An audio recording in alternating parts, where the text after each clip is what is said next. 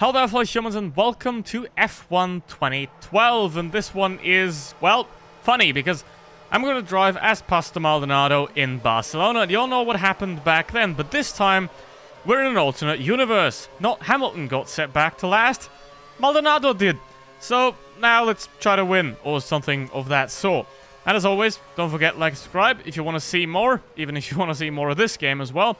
So now, let's have a look, obviously, into the first corner, straight back, a lot of outbrake them, and get past. And now into this very fast section, get past a couple of other very slow cars, and Senna. So, look at that speed right here that we can get through. And I haven't crashed into anyone yet, which is very sad. And now, almost crashed into Grosjean, but I did avoid it. This is not Belgium. And now up to P7 already within a couple of corners, pretty much within one sector up to P7. Now, I tried to first of all record this at the time, but the audio was dead, so I couldn't do that. Also, I had to drive with keyboard because it wouldn't recognize the wheel, so that was funny. I think it took about 4 to 5 laps of testing to get decent with it, so this is the result here, I guess.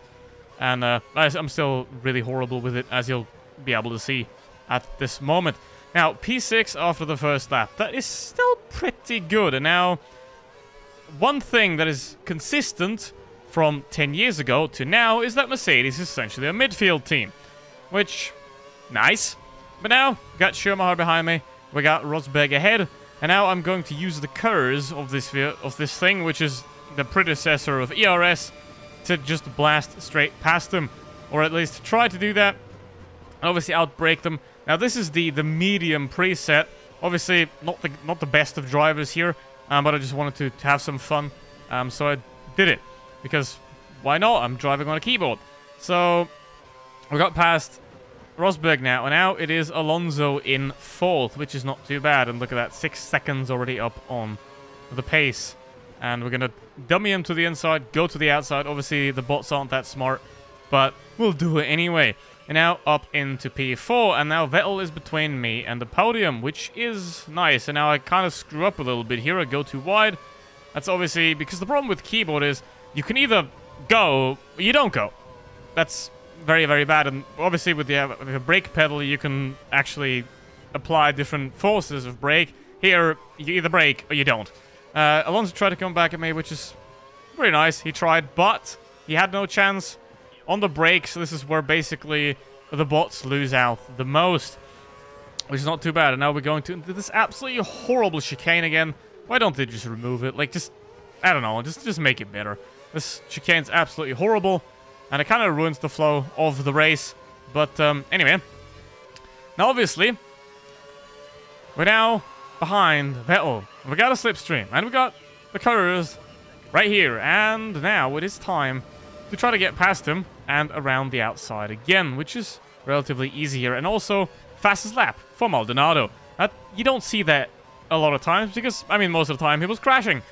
I haven't crashed into anyone yet, so this is not true Maldonado style yet. But we'll see whether we can do that later. And obviously, what you want to do here, if you have to drive on keyboard, it's, I think, more of a, you have to press it a lot. Rather than, like, consistently going at it, you sort of stomp onto it and get off it again to get a, like, more smooth experience. Might sound a bit weird, but that's how I feel, at least, with driving for a couple of laps on keyboard. So, to those of you that drive on keyboard, well, hats off to you. And I still can't drive this corner, though. So now I'm going to fall back again, and Vettel is going to come at me. But, obviously, because the bots are very bad at braking, I will be able to even fight Webber here, but not quite. He stays in front. Don't want to quite shoot him off the road. However, now we got the inside line here, and obviously on the brakes we're better than the bot. And then we go through the inside, and that is absolutely beautiful. And that leaves me in P2, right behind Hamilton on lap 3. That is pretty fast, isn't it? And now we're stuck behind Hamilton here, which is obviously not great. About 2 seconds behind him, 1.3 here. That is unfortunate. However, obviously, we made it from 24th to 2nd, which is like Vettel Germany 2019 kind of stuff. So that is very cool. And now it is about not making any mistakes and catching up with Hamilton, and already making a mistake here of absolutely butchering the line through this corner, which is obviously not great. However, in this case, just on the brakes, these bots are not good. Now, one thing I did notice about this game is that the tires look a lot better than they do in F1 2021. Like, for example, if you go on the grass, your tires actually get dirty, and there's gonna get a lot of dirt on it. In F1 2021, not really the case, from what I've seen so far with the game. So, that's not great. Maybe F1 2022 is gonna do that better, but I'm gonna play that, so let's see how that's gonna go. And, obviously now, still behind Hamilton, 1.7 seconds behind, just lost quite a lot of time there. And that is not great, obviously, because now we're going into the third sector, and this is already lap 4, and there's only one lap left to be able to actually do something about it. Now, I could have done a longer race and maybe cranked up the AI a bit, but, you know, I'm playing on keyboard. I don't want to ruin my fingers that much. So, now, we might get DRS here down the straight, which is very nice. Now, obviously, DRS doesn't open very far. However, it does work. And one problem that this game has is you can't go faster than 305 kilometers an hour. You just can't.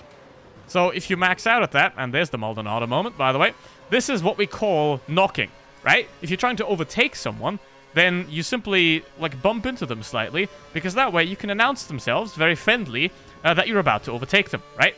So, I don't recommend doing this in online races, but, you know, if you want to announce to a bot that you're going to overtake them, then it might be a gesture of friendliness that you knock and be like, hey, I'm here, I want to overtake you. And that's exactly what I'm trying here as well. I'm going to try go past Hamilton. Not quite, though. I'm going to go out the outside here, though. However, obviously, I go deeper, don't have the speed, and Hamilton does get past again. So he's still ahead of me, and there is only like half a lap left. And I obviously completely screw up this corner, as I pretty much do every lap, which is not great. But now, I am fully on the brakes here, and I can go pretty much around the outside here. Not quite, though, because he still has the corner. So I have to slow down again. And now it is only the chicane left. And here we go into the chicane. Can I brake around it? Yes, I can. And I go way too deep here. And now completely screw up the line. However, I'm leading with Pastor Maldonado on F1 2012. And it is the last corner. And now it is going on to the straight. And there we go. That is 5 laps of action, kind of, with this guy. With the only race, I think you've ever only scored points in 3 races, and one of them was a win. So, and it's also the last win for Williams, which is a bit sad, I think. But I hope you enjoyed the video. Hope it was a fun little thing. If you want me to do more, don't forget to like and subscribe, and see you on the next one. Goodbye.